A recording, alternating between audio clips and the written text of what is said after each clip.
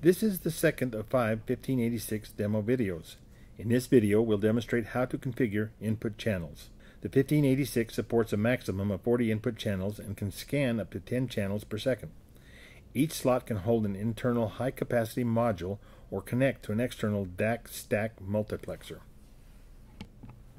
There are also alarm and digital I/O ports, Ethernet and USB ports used for remote operation using Skippy commands, and there is a temperature sensor control port to control a fluke calibration dry well or temperature bath for automated tests.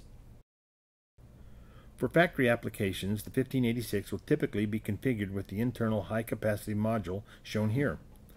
The temperature sensor most frequently used for factory applications is the Thermocouple. Types K, T, and J are the most common. The 1586 measures thermocouples accurate to within 0.03 degrees C, which is accurate enough for most factory applications. Industrial PRTs can also be monitored or calibrated with this configuration.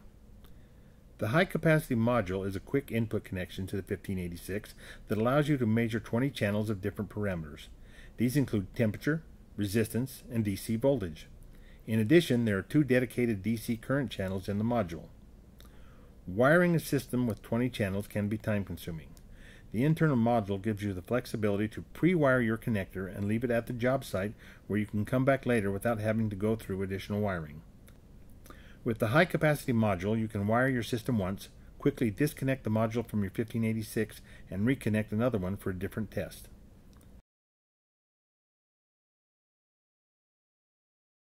This is the Dax Tack Multiplexer. It's an external benchtop accessory used to quickly wire inputs of various types. The 1586 configured with an external Dax Tack Multiplexer becomes an accurate benchtop reference thermometer for calibrating PRTs, thermocouples, and thermistors in a calibration lab. PRT measurement is accurate within 5 milligrees C.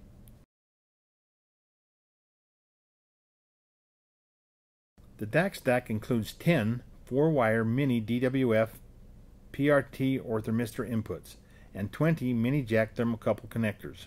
A maximum of 20 channels can be used to measure temperature, resistance, and DC voltage. This concludes the video on configuring input channels for the 1586 Super-DAQ Precision Temperature Scanner. In the next video, we'll demonstrate how to run a scan, record, and save data.